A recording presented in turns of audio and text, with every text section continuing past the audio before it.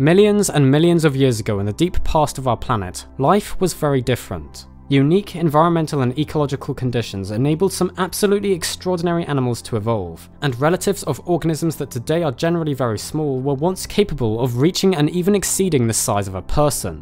One of these beasts was Jaekelopterus, a huge aquatic arthropod that's estimated to have grown to lengths of 2.5 meters or 8 foot 2 inches. Jaekelopterus was a member of a group known as the eurypterids, the so-called sea scorpions, though that name is a bit misleading as eurypterids are not actually scorpions and only the earliest members of the lineage lived in the sea, with many later taxa, including our friend Jaekelopterus, actually inhabiting brackish to freshwater. Eurypterids were an incredibly successful and diverse group of arthropods that survived for well over 200 million years, with quite a few different species managing to get to very large sizes. However, Jaekelopterus was the biggest of them all, at least that we currently know of. So let's take a look at this magnificently terrifying creature to find out why it got so big, how it lived, and where it fits into the great tree of life. Clearly, the size of this arthropod is one of the most significant things about it. Giant prehistoric arthropods from the Paleozoic have an understandable appeal to them, from the huge millipede Arthropod, which we've looked at on this channel before, to the enormous dragonfly relatives such as Meganeura.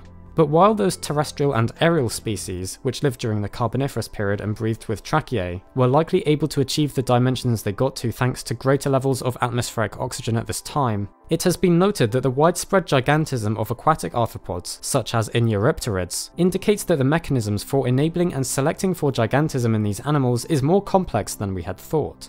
One now outdated idea for why eurypterids such as Jaekelopterus grew so large was that they were involved in an evolutionary arms race with the early vertebrates of the time, and that in response to predation pressure from the eurypterids, the vertebrates evolved their strong dermal armour, and then in return the sea scorpions got bigger in order to more effectively hunt them. But this idea has been mostly dismissed as far too simplistic and as more of a narrative.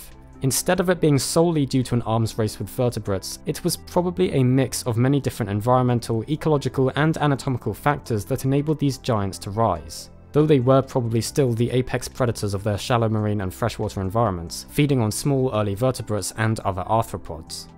The Jaekelopterus specimen that led to the estimates of giant sizes in this taxon was described in 2007, and was composed of a claw, technically known as a chelicera, from early Devonian rocks in Germany. This claw specimen is actually missing a quarter of the total length, and is thought to have been 45.5 centimeters long when complete. As such, the researchers calculated, based on the ratios of claw to total body length in other related eurypterids, that this specimen of Jaekelopterus would have reached about 2.5 meters, the largest size of any arthropod known to science. This same paper also explains how certain basic points of arthropod anatomy generally restrict these animals from reaching enormous dimensions, such as still maintaining the ability to move, respire, the amount of energy it would take to molt, and the mechanical capabilities of their exoskeletons. So Jaekelopterus and other huge eurypterids would have had to find a way to overcome these issues. One way they could have done this is also suggested in the study, by having a very thin, lightweight exoskeleton. The claws of these creatures were very strong and heavily built, however the rest of their exoskeleton seems to have had a very thin and unmineralized cuticle.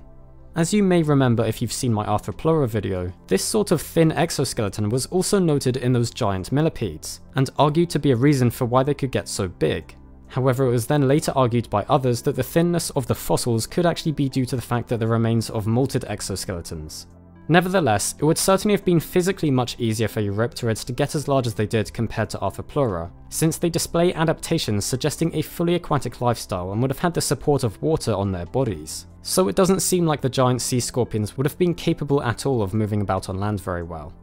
The proposed size estimate of 2.5 meters in length based on the giant claw fossil was actually challenged in 2008 however, with other researchers suggesting that it might have been overestimated.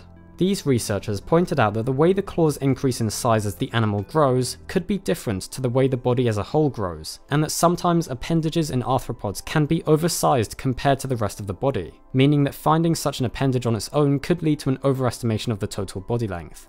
However, the authors of the publication describing the giant claw soon responded to these critiques, stating that they had based their scaling on very closely related taxa in which the ratio of body length to chelicerae length is known for certain, and so they can be fairly sure that the scaling is as accurate as possible.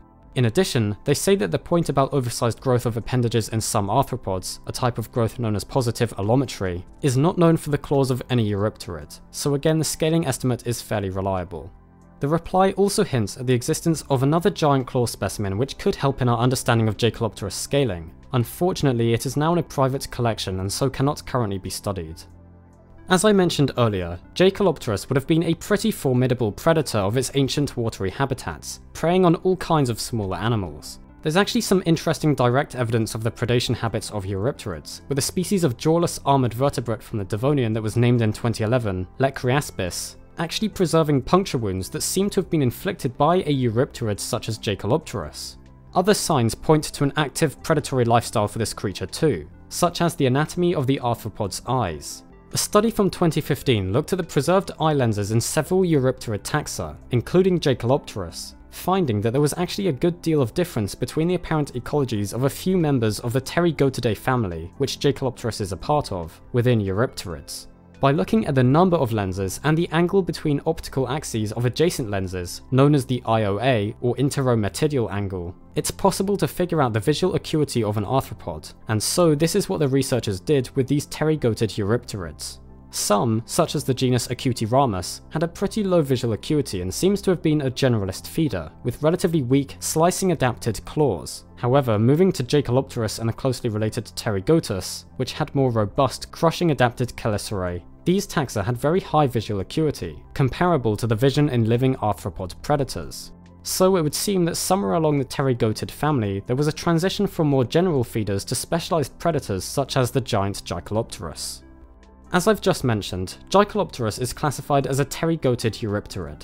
The eurypterid group as a whole includes about 250 different species, and within the pterygotid family there are 6 genera, with many of these genera containing a variety of species. The Jaekelopterus genus itself actually includes 2 really quite different species, the original type species Jaekelopterus rhenaniae and Jaekelopterus howelli.